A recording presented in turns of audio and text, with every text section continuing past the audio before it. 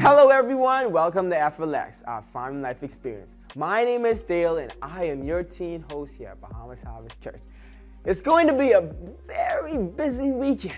It's Valentine's Day weekend and it's the NBA All-Stars. I've been sharing my notes of encouragement all week. Then there's the celebrity game, the rookie game, the three-point shootout, and the dunking contest. Whee! But this morning is all about your family getting to experience an hour of fun together, all while learning about Jesus. Today on FLX, we have age-appropriate lessons for students from toddlers to high school. So enjoy the day's lessons.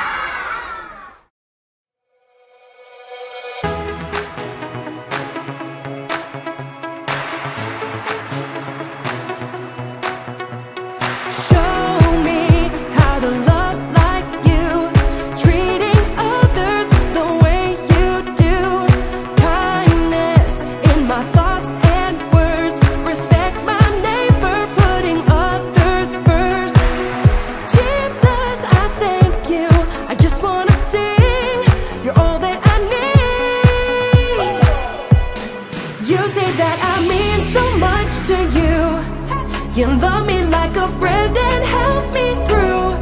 So I will worship you in all I do. So I live my life to show that I know you're everything to me. You're everything to me. You're everything to me. So I live my life to show that I know you're everything to me. You taught us a brand new way to follow you in what we do and say. Jesus, you are for us. Help us be more like you every day. Jesus, I thank you. I just want to sing. You're all that I need. You say that I mean so much to you. You love me like a friend and help me through. So I will worship you in all I do. So I live my life to show that I know you're everything to me. You're everything to me. You're everything to me. So I live my life to show that I know you're everything to me. I'm gonna lift my voice to you. Jesus, you make me sing. I'm gonna live my life for you. You're everything to me. I'm gonna lift my voice to you. Jesus, you make me sing. I'm gonna live my life for you. You're everything to me. You say that I mean so much to you. You love me like a friend and help me through. So I will worship you in all I do. So I live my life to show that I know. You say that I mean so much to you. You love me like a friend and help me through. So I will worship you in all I do. So I live my life to show that I know you're everything to me. You're everything to me. You're everything to me. So I live my life to show that I know you're everything to me. Hello friends, I'm so excited you're here because I have an awesome true story from the Bible to share with you. It's about Jesus helping someone. One day, Jesus walked into a town and a centurion came up to him. A centurion is a fancy word for someone who was a leader of a lot of soldiers. Centurions were very powerful people and important. But this centurion had heard about Jesus and all the amazing things he had done. Even though the centurion was an important person, he knew that Jesus was even more important, and he needed Jesus' help. The centurion said, "My servant is at home, and he is very, very sick. Please, I need your help to make him better."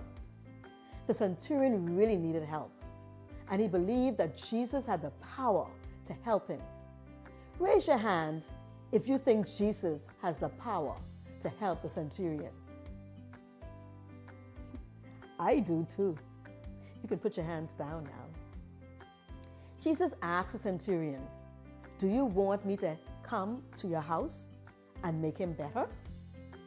The centurion said, "I know you are so powerful that you can just say that my servant will be better and that he will get better." Jesus told the centurion to go home and that his servant would be all better. And guess what? That's exactly what happened.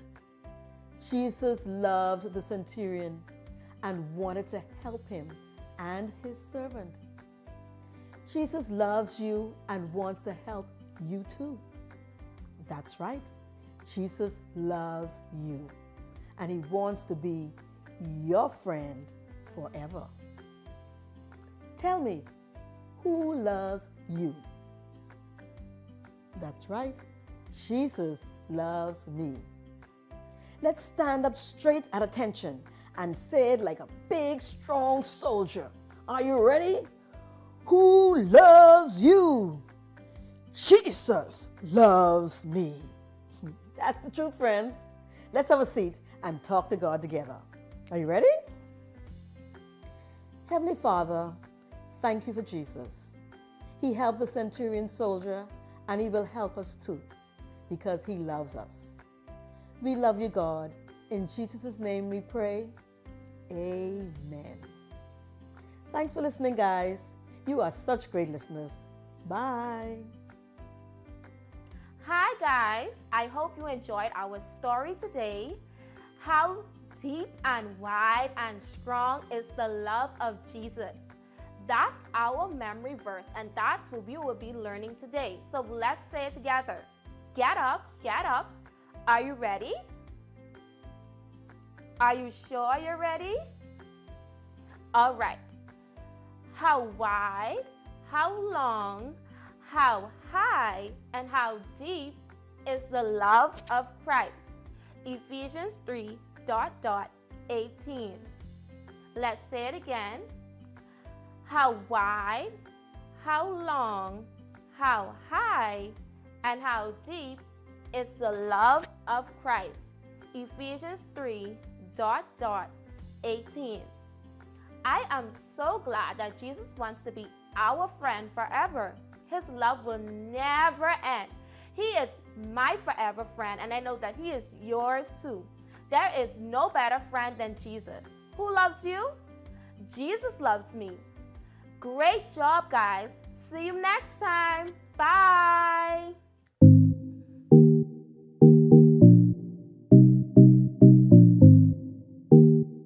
Hello, Road Warriors. It's been a great month so far as we've discovered how we can ride with respect. Respect is showing others they are important by what you say and do. God made us to show respect to others. Each person is made in the image of God, which means each person is so very special and valuable. When we treat others with respect, we show them how much they matter to us and to God. Since we're talking about the rules of the road this month, I mentioned that we would be playing games in person that demonstrate your respect to each other. We will get to that in a moment. For my online viewers, let's check out what's happening today in Story Lab. Welcome to Story Lab! This week, we're talking about respect while we take a look at the story of two sisters and how they spent time with others. Come on, Amaya!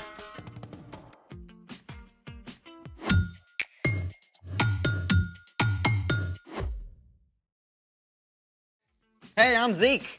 And I'm Amaya, and we're talking about respect, which is showing others they're important by what you say and do. You're important to me. I'm glad to hear But it. see, that's not enough, is it? Saying it isn't enough. I have to do something to show you're important. Okay, you could start by showing me what you planned for today. You're gonna love it. What is it? 3 guesses. I need one clue. It's cold. We're going skiing? Do you even know how to ski? The only time I tried, I sprained my ankle. Well, we're not going skiing. I need another clue.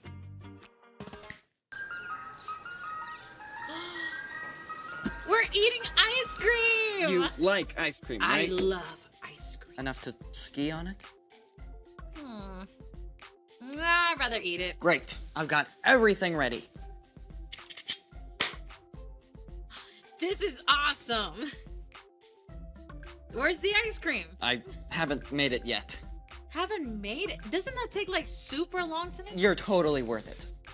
Okay then, I think we better get started. Let's make it. All you need is heavy whipping cream, vanilla, and sugar. Step 1, pour all the ingredients into the small baggie. 1 cup of heavy whipping cream,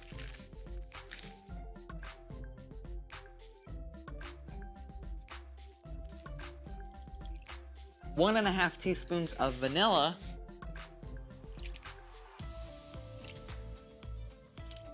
1 tablespoon of sugar. That is not enough. I don't think so. And now, seal the bag. Okay, but what's the salt for? I don't want salty ice cream. Okay, this is the really cool part. I mean, actually cool. So you know how you see trucks putting salt on icy roads? Yeah, I guess I thought it melts the ice or something. Nope. Salt actually lowers the melting point of ice, which takes us to step 2.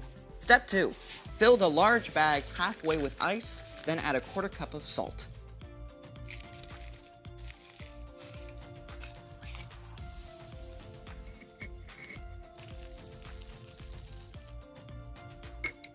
Step 3, place a small bag inside of the large bag. And pour more ice on top. And now we seal the large bag. Okay, but I still don't get how the salt works. Adding salt to ice when making ice cream quickly lowers the temperature of the ice, which is needed to make the ice cream solid. Without salt, the outer ice doesn't get cold enough to freeze the ice cream, and it will stay liquid. So, salt makes the ice colder while it melts. Yep. And that means the ice cream freezes faster, which makes for smaller ice crystals and fluffier ice cream. Now we get to step 5. Shake it up.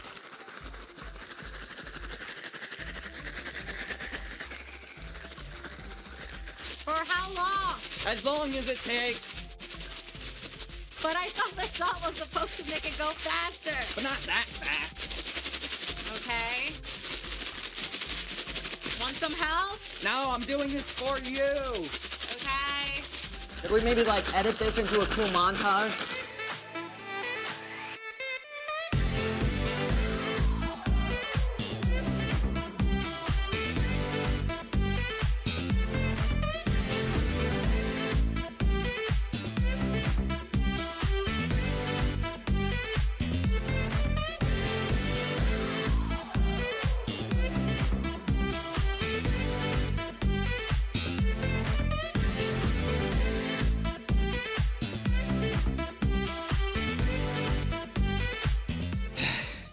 Is it done yet?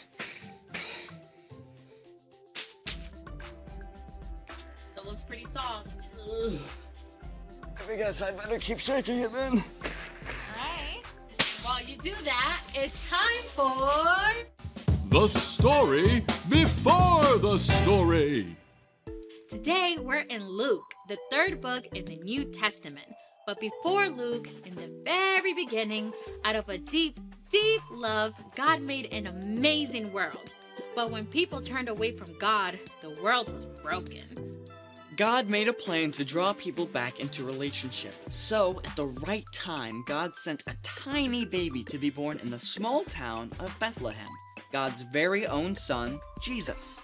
When Jesus grew up, he began to travel from town to town, teaching and healing, which is where our story starts. Take it away. Hey everyone, you can call me Brian. Hey, Brian. One day, as Jesus was walking with his disciples, he arrived in the town of Bethany, where a woman named Martha welcomed him into her home.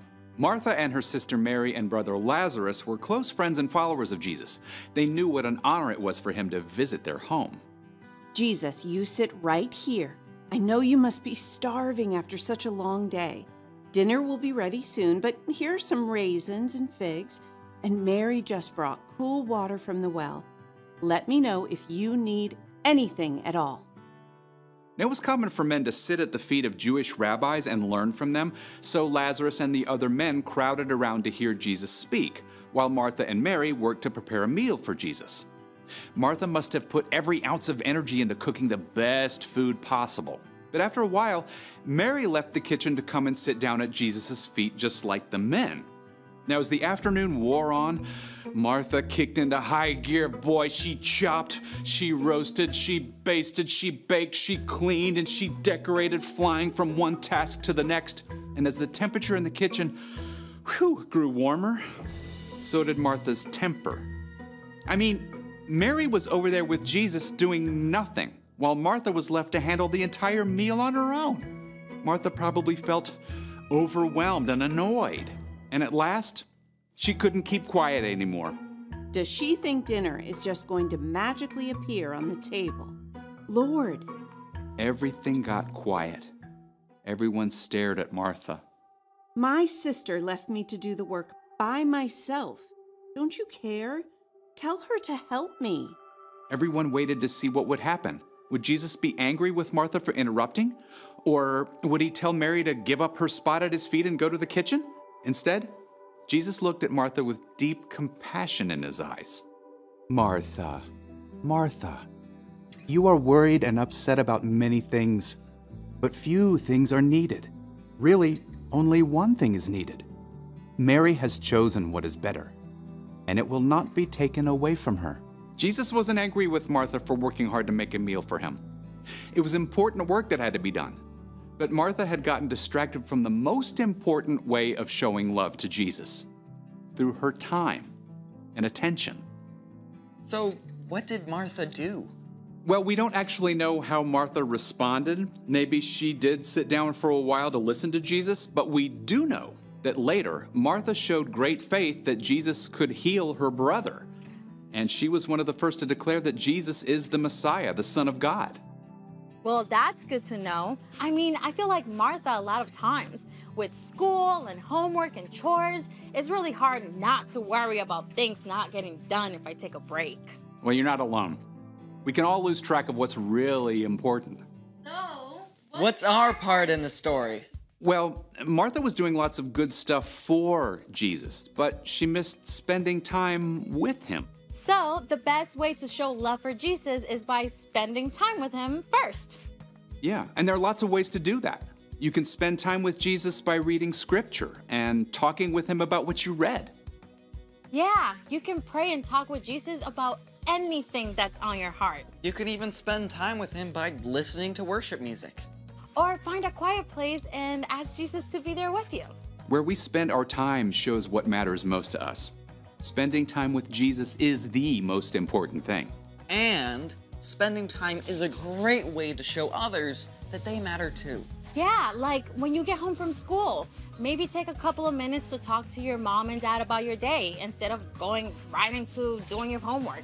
Or when your little sister asks you to do sidewalk chalk, you can put down your game and hang out with her. Maybe your parents want you to go visit your grandma at the retirement home. You might be tempted to grumble, but remember that when you take time to listen to her stories, you show how important she really is. That's a lot to think about. It sure is. See you next time. So here's the thing. take time to show others that they are important. Speaking of which, where's my ice cream? I finished it up and put it in the freezer. Do I get to eat it? Yeah, let's go. This is actually not salty. Do you feel important? Absolutely. Then my work here is done. Thanks for joining us in the Story Lab. See you next time. Ah, so good. We've made it through a lot of God's big stories so far, all the way from the very beginning. And as you heard earlier, today we're looking at what happened one day when Jesus was traveling with his disciples and he arrived in the town of Bethany. What were the names of Jesus' friends that lived in Bethany? Very good. Mary, Martha, and Lazarus. They were siblings and they were very close followers of Jesus. Now, Martha welcomed Jesus into their home. It was an honor that Jesus had come to visit. And while Jesus spoke, Martha's sister Mary sat down to listen.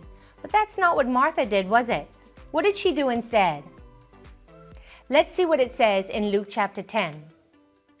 Martha was busy with all the things that had to be done. Now, we don't know exactly what Martha had to do. I mean, maybe she had to, let's see, set out the figs, check. Roast the lamb, check. Bake the bread, check. Set out the bowls, check.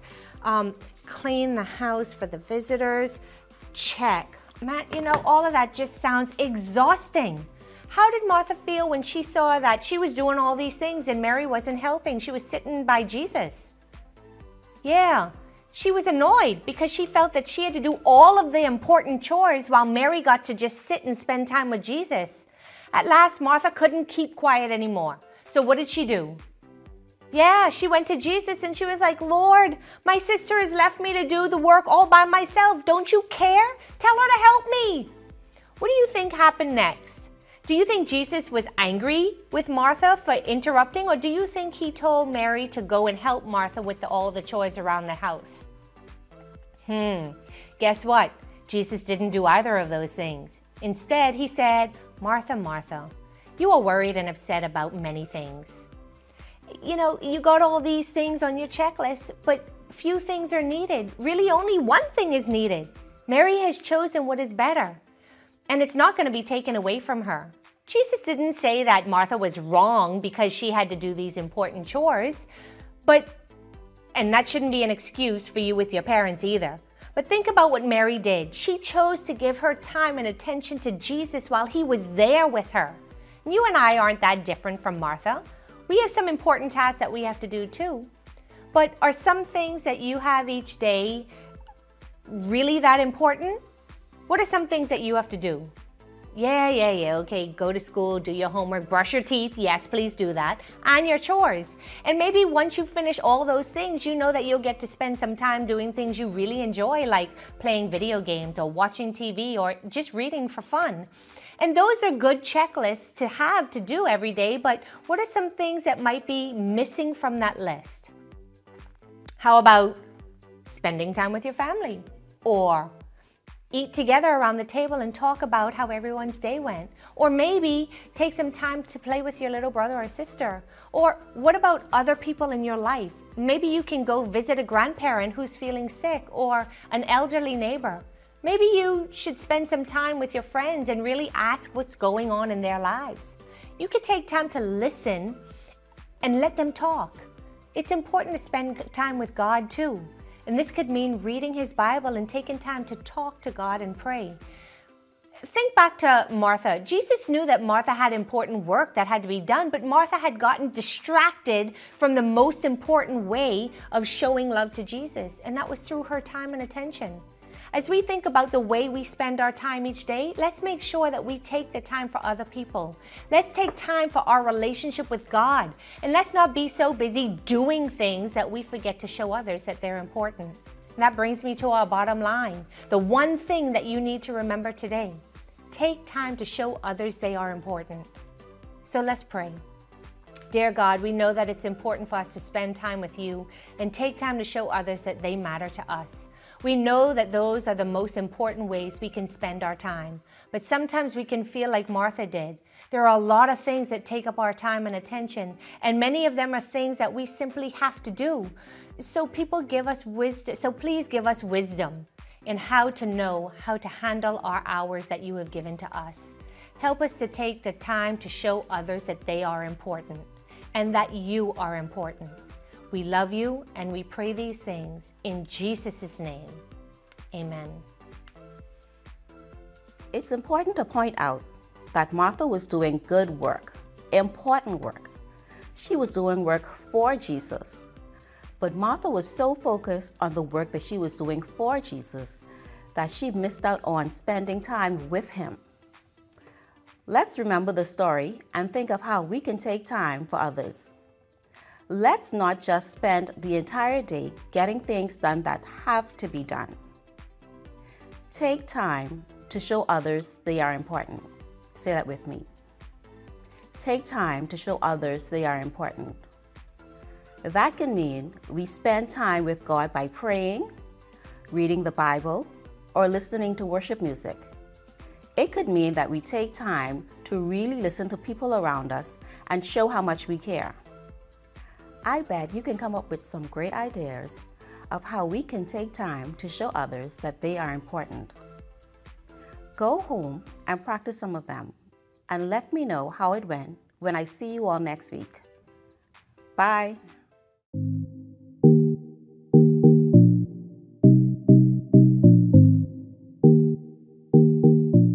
Hello, Crossover, and welcome to our third week in our series, This is Our Sex Talk. Now, when it comes to topics like sex, there are probably things that we'd prefer to keep to ourselves. Today's bottom line: confession is good, and confession is powerful. Let's tune into our communicator and panelists who will show us how to begin the process of defining the criteria they have for someone that is safe to confess to.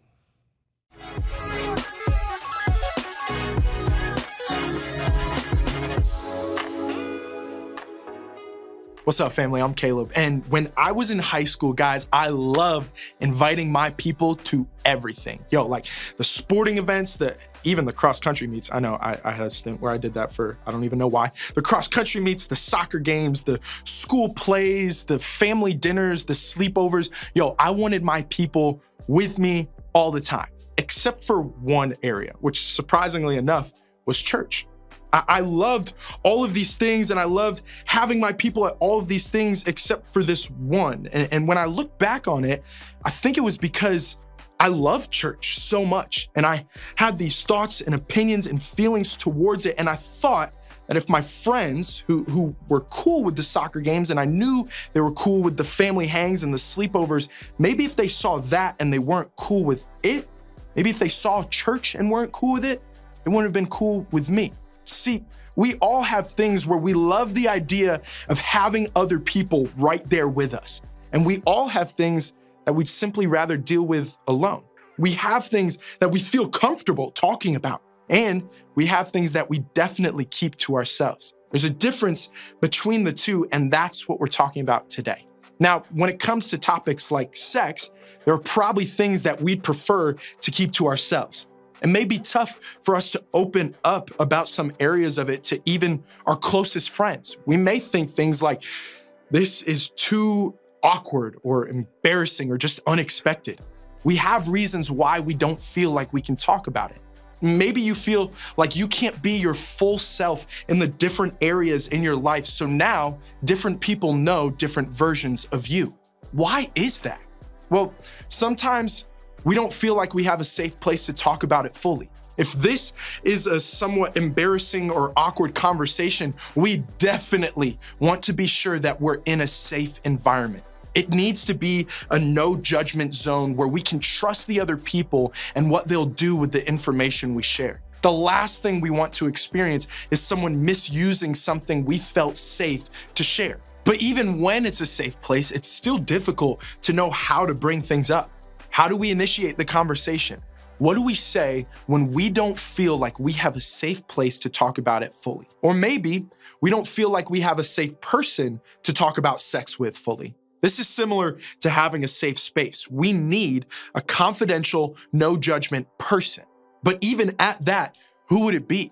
Someone older, a friend, a counselor? How do we know what to say and what to keep to ourselves? For some of us, there may be thoughts or feelings that we're unsure of or confused about. We wonder, is it okay that I thought that? Or is it bad? The last thing we want is to bring up something and feel like we've done something wrong. Or maybe we've had thoughts or feelings or even done things that seem totally different than the person other people see us as. So whoever we talk to, we know that we may catch them off guard. Or finally, we don't feel like we have the courage to talk about it. We all have secret, hidden thoughts or actions we may feel unsure or uneasy about. We all have thoughts, actions, feelings, relationships, and behaviors that we keep to ourselves. Maybe it's a situation that no one knows about. Every once in a while, we all have things that make us wonder, what am I supposed to do with that? So what we typically do instead is ignore it. We just act like it's not there. We stuff it down further and further inside and just kind of hope that it'll go away. Or we distract ourselves with something else to make the thoughts and feelings go away. Or we compartmentalize it. We put it in a box and close the lid until it's time to open it again. We have a home compartment, a school compartment, and a church compartment. We only use the compartments we need when we need them. So what happens on the weekend doesn't affect who we are at church. We keep it all separate and it never crosses over. I grew up as a preacher's kid, so I definitely had an image to maintain at church, home, and even school to a certain degree. And I assumed that some of my thoughts, feelings, and actions when it came to sexual things would have been shocking to people if I opened up about them. So while I really needed to process what was going on in my mind, my heart, and my life, I just didn't. I was afraid to open up because I wasn't sure there was a safe space and person I could trust. I was also more concerned with maintaining my image and not shocking people than I was about getting into a healthier place. In fact, it wasn't until years later when I graduated high school that I discovered a better way. What was that better way? Well, let's talk about it. In the New Testament, which is the second big chunk of the Bible, there are a bunch of letters written by a leader named Paul. Paul was one of the greatest missionaries the world has ever seen. He started a bunch of churches, and he would later write letters to those churches to encourage them. And what's cool about these letters is that they really help us, thousands of years later, understand what it means to live out our faith in Jesus. In one of those letters, Paul says this: "Carry each other's burdens, and in this way, you will fulfill the law of Christ." I want to point out three things about that passage. The first is when Paul says burdens, he's talking about struggles and temptations. And this includes sexual temptations. Paul understood that his audience had thoughts and feelings that they dealt with when it came to this topic. And Paul also knew that to keep these struggles and temptations to ourselves makes life harder for us than it needs to be. We carry the extra weight of secrets and shame when we don't let someone know us fully. And Paul is telling us, as followers of Jesus, that we should count on one another to help carry the weight of struggles. It's better for us that way. The second thing Paul says, he says, fulfill the law of Christ. And when he says that, he's talking about love. Jesus' greatest command or law was to love God, love each other, and love life. So Paul is saying that one of the ways we can love is by helping carry each other's burdens or struggles. When we do this, we're doing the thing Jesus said mattered the most. We're loving each other and loving our own lives, sharing the stuff that is weighing us down. And finally, Paul wrote this to a church, and that makes it helpful to us as a church today. Church should be a group of real people which can talk about real ups and downs, the good and the bad, and the wins and struggles of life. Church should be a safe place to talk about anything, including sex. Later in the New Testament, another writer named John said this: "This is the message we have heard from him and declared to you. God is light. In him there is no darkness at all. If we claim to have fellowship with him and yet walk in the darkness, we lie and do not live out the truth. But if we walk in the light, as he is in the light, we have fellowship with one another. and the blood of Jesus, his son, purifies us from all sin. If we claim to be without sin, we deceive ourselves and the truth is not in us. John is telling us that as followers of Jesus, we are called to trust that God is good and live like this is true. We're invited to live in the way God says is best, to treat ourselves and others as we would like to be treated. This includes fellowship with others, authentic community with other Jesus followers. John's saying that part of following Jesus is living in close relationship with each other. It looks like spending quality time with other people who are following Jesus. It means having meals together and just enjoying each other's company. It means having real and good conversations with each other in a way that goes beyond, "How are you doing?" "Fine." It's all good stuff. But then he says that if we claim to be without sin, we're lying to ourselves. We all have dark stuff in our lives, the things that we don't want to talk about or aren't sure how to bring up, all of us. If we say that we don't, we're not living in truth. And then John says this, if we confess our sins, he is faithful and just and will forgive us our sins and purify us from all unrighteousness. After John talked about the light, he talked about bringing things into the light. He used the word confess, which basically means to admit. John invites us to live authentically so that we aren't carrying the weight of those things we've kept in the dark. And this seems odd because it kind of feels like it would be safer to keep some things in the dark. But have you ever been in a strange place and felt a little nervous because it was dark? Have you ever been in a familiar place and felt nervous? If you walked in the bathroom at somebody else's house at night and it was completely dark, wouldn't you feel better once you turned on the light? Yes, you'd feel safer. Turning on the light makes things better. John is telling us to turn on the light when it comes to things inside our heart. There are things that live in the shadows. We keep them in secret because we aren't sure how to talk about them or we feel shame. John is telling us that talking about those things is good and powerful. This means that we can confess to God and someone else about the decisions we've made where we may have stepped outside of alignment with sexual integrity. We can share with someone safe about something that's been done to us that wasn't our fault. We can process it and bring it to the light. And we can open up to God and someone else about some of our thoughts, feelings, and questions. Remember this, family. Confession is good and confession is powerful. A couple years ago, I remember I got into it with my buddy Evan, right? I honestly don't even remember what it was, but I knew that we were fighting, right? He had said some things about me to other friends, and then those friends had circled back around and told me about it. So I started saying things to them about him, and then they circled back around to him. And it was just this vicious cycle, right? Where we outside looking in, we knew that we were friends. People knew we were friends, but between us, things were not going well. And there was one night where I pulled him to the side. It was after church, and I was just tired of the fighting. And I was like, how do we fix this? How do we fix this so that our friendship can be what it was again, right? And it started with me saying, "I'm sorry. Evan, dude," again, I don't even remember what I said, but I was like, "Evan, I've been saying these things to these friends, and I know you know about it, and I shouldn't have said it, but I need you to hear it from me that I shouldn't have said those things, and I'm sorry." Guys, that was all it took. The remainder of our time together that we spent talking that night, and even the rest of our friendship, was amazing. We opened up, we talked, we laughed together, we bonded, we were friends again, but it started with my confession, and it was a beautiful thing. This is the power of confession. It draws us closer to God and each other. In light of what we talked about today, there's one thing you can do to turn on the lights in your life. Confess, open up, admit, talk about it. First, to God. Spend some honest time with God.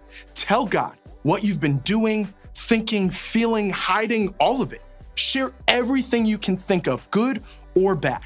Ask God to reveal things going on in your heart and life that you may not even know about. As these things come to mind, confess them.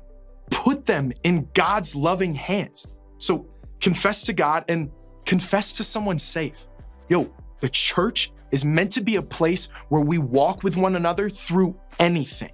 Our small group is meant to be the safest place in the world for you to talk about anything. But I also know that it's not always as simple as that. There's some things that you may not feel comfortable sharing with the entire group, or they would be simply too painful or would take too long to tell in the group. In that case, find a trusted older person that you'd feel safe talking to and set up a time to have a conversation soon. Think of someone who accepts you, loves you, and respects you. Someone who won't judge you and is a good listener or advice giver. Really, anyone who has those traits plus any other that make them a safe person to you. Or you can even ask your small group leader if they're down for a one-on-one conversation after group. God's love for us never changes, no matter what we do. It's unfailing. Confession isn't intended to increase guilt. It's about us bringing things to the light for the sake of healing and relief. The result isn't judgment, it's freedom. Your confidence in God's love should be more secure as a result of confession. Confession is good and confession is powerful. We all have a tendency to hide or pretend like everything is perfect when it's not, especially when it comes to the topic of sex. Instead, we can come to God and someone else just as we are. We may discover that in our brokenness and honesty, we can develop even more intimacy with God and trust in His love. Think about it for a second. What if the church was full of people who helped you carry your burdens? What if it was full of people who were for you and had your back? What if it was full of people who were willing to walk with you and help you get through the difficult things you face? That sounds good, doesn't it? Why don't we all work together on becoming that type of place for each other? I think if we did, it would be a lot easier to feel safe to talk about some of the things that are often difficult to talk about.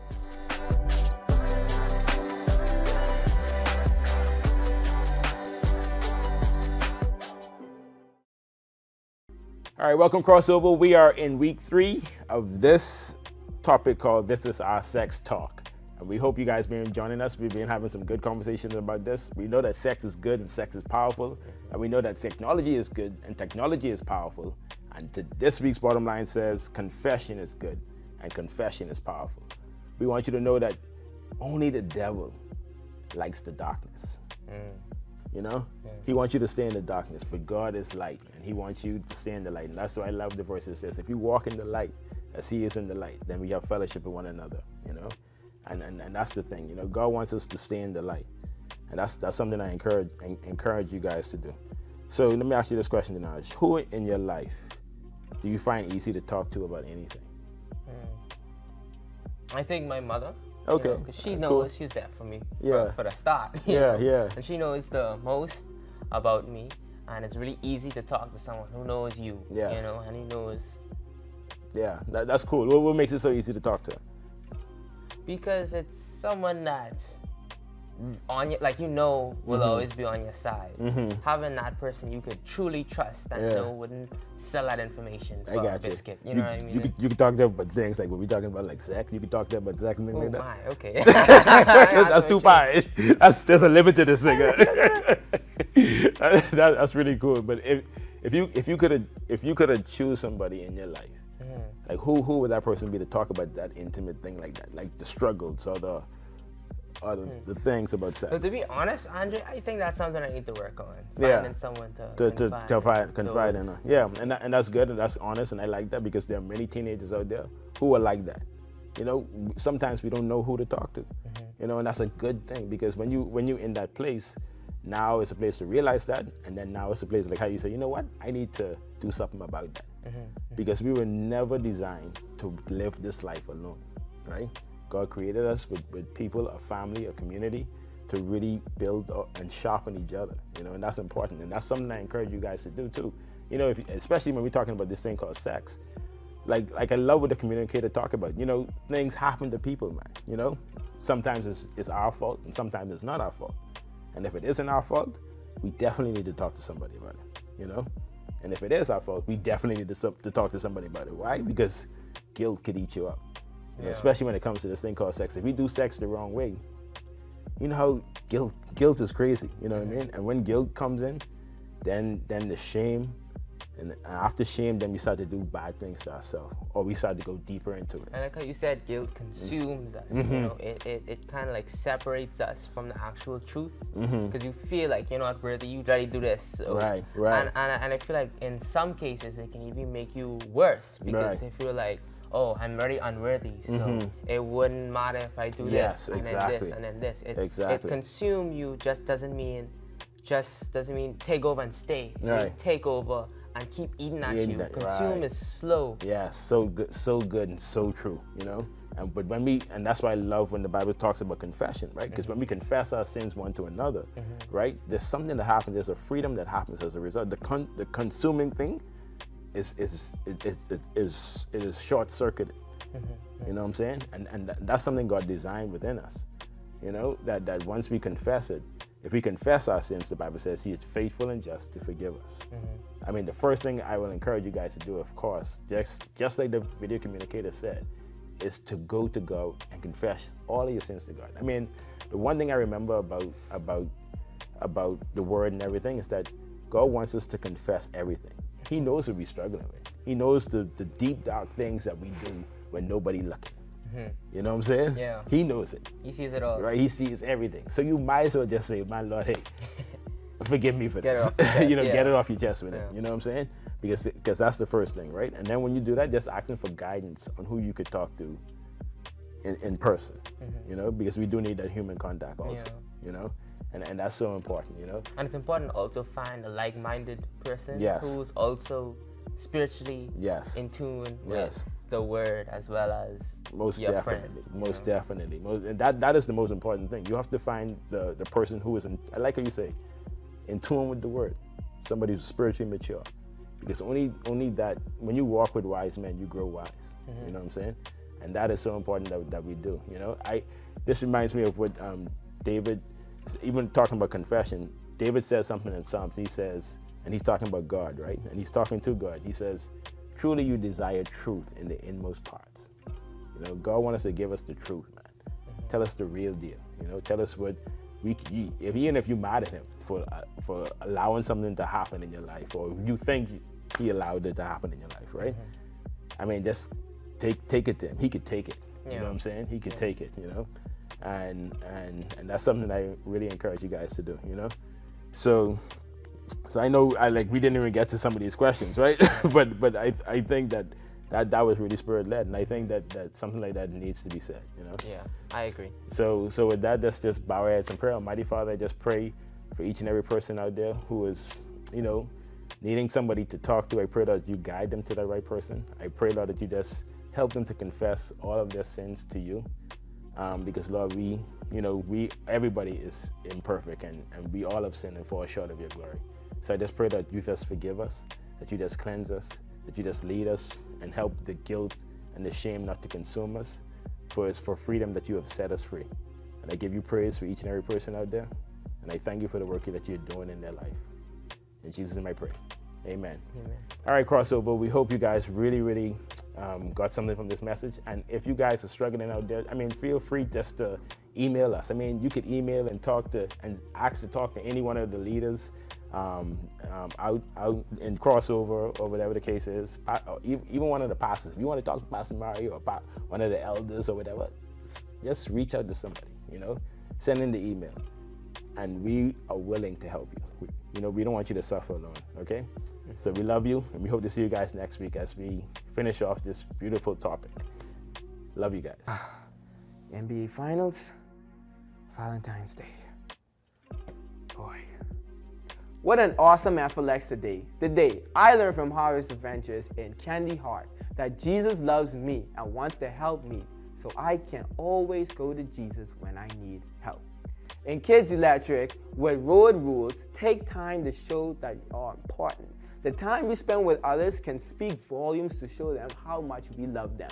And in Crossover, this series, Our Sex Talk. Confession is good and confession is powerful. Define the criteria to determine a safe person to confess to. Hey guys, it was a pleasure to hang out with you today. For more information on what's happening for students in family life, including our Crossover Fridays for students in grades 6 to 12, or to watch any previous teachings, check out our website at www.bahamasharvestchurch.org and like us on Facebook. So please continue to keep safe, and thanks again for tuning in today. I hope you all have a splendid and a great Sunday. See you next week on FLX, our family life experience. See you next week.